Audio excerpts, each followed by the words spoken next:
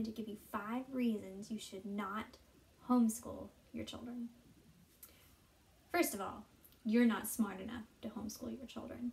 Look, you had 13 years of government-funded public education that has left you too ill-equipped to be able to pass on that knowledge to your children.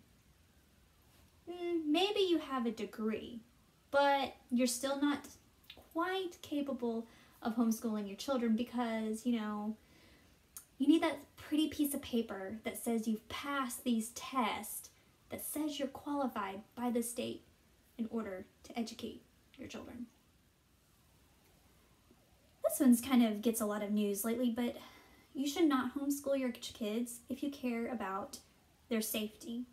I mean, who is gonna love and take care of your kids more than, a teacher that has 25, 30, maybe even 40 kids that she's got to look after in all of their issues. And it's not like people go into schools these days and just start shooting kids. I mean, okay, maybe Columbine was just this one weird incident, but it's not like it's just this trending thing that people just decide they want to do.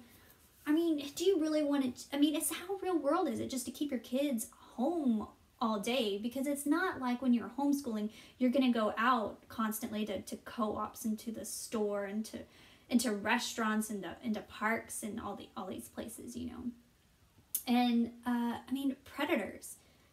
They background check these teachers, right? It's not like there's just letting predators get in there, like convincing their teenagers that they need to sleep with them. Come on. Your kids are going to be safe. So if you care about safety, and you can just, purchase them one of those bulletproof backpacks, and I'm sure it'll be just fine. Another reason that you should not homeschool your children is for socialization.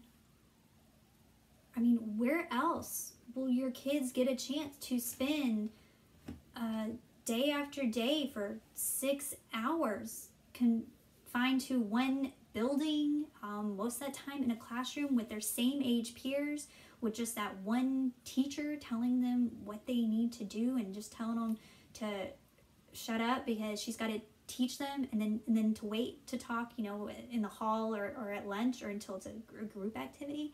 Where else will you, you can't get that when you're homeschooling. You got to go out and interact with people, or you're just home all day doing whatever you want to do. You're just stuck with your kids, they're stuck with their parents all day long. Ugh, that doesn't sound good for those kids. They got to be with kids the same age. When they go to co-ops, they're mixed with kids with all different ages. That's not normal, because in the real world, think about it.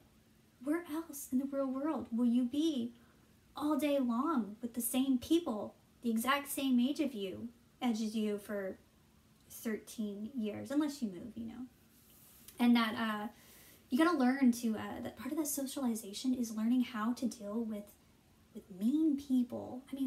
You've got to learn how to deal with those bullies that you're just stuck around, that are in your classroom, because you can't just leave and go away or something. It's not like a job where if you're being mistreated, you leave the job, you quit or something like that. School's got to prepare you to dealing with those bullies. That's so valuable to socialization. Without those interactions on group projects, when you got that one person that doesn't do anything and you got to do all the work,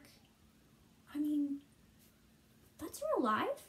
When you're in a job where there's that one person that's a slacker that doesn't do anything, they might have been that same slacker in school that didn't do anything, but you're prepared for it, right?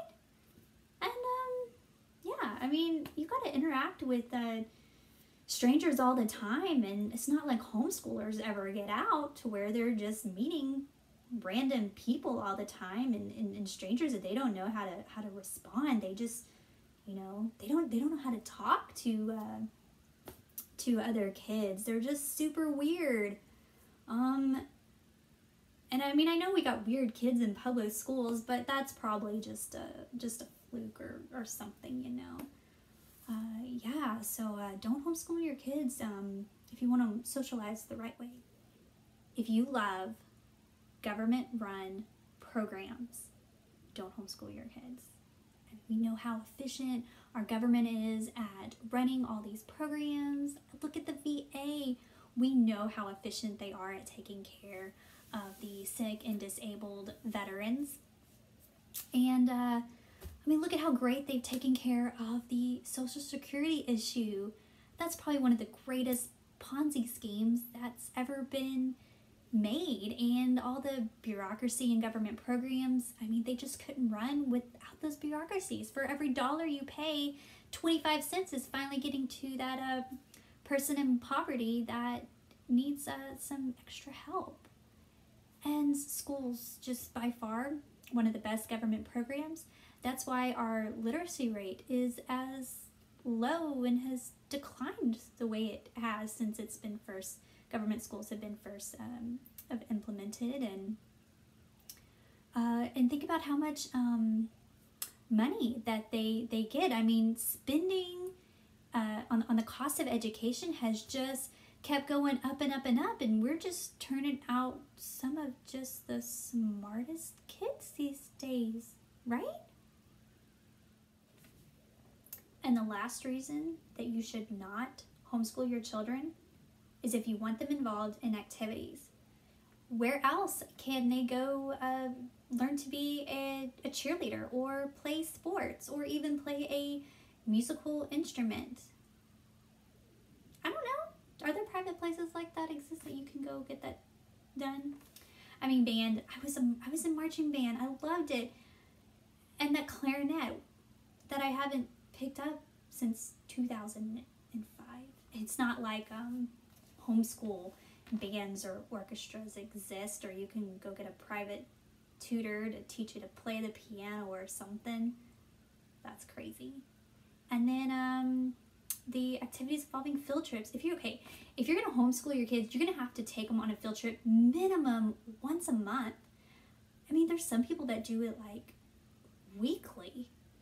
Oh my goodness, that's a lot of activities you gotta plan to do. Whereas when you're in school, I mean, one field trip once a year, how great it is. You get to get that sack lunch, get on that bus, you drive 45 minutes, you're there for those 3 hours where you're just rushed in to try to get through that museum. Or maybe it's a really cool place like a pumpkin patch if you're in kindergarten for your field trip. You know, field trips, that's just such a vital, important activity to being a kid. And then think about school dances. I mean, those awkward middle school dances that we just will never forget, where you're spent half the time in the bathroom with your best friend because the guy that you came with is bawling his eyes out because you broke up with him. And graduation. Do homeschoolers actually graduate? Maybe they do. I'm not sure. But I mean, that's such an important part of when we look in our past. It was that one final great moment of graduation after these 13 years. And we're graduating with these 300 other kids that we just forget about, or we didn't even know they existed to begin with. And that speech that that valedictorian gave, you know, that was so impactful for the rest of your life that you never forget stuff like that. Those activities are just so important to kids. You can't have a proper education to learn to read, write, do math, and science without those activities. So please, for the sake of your children, don't homeschool.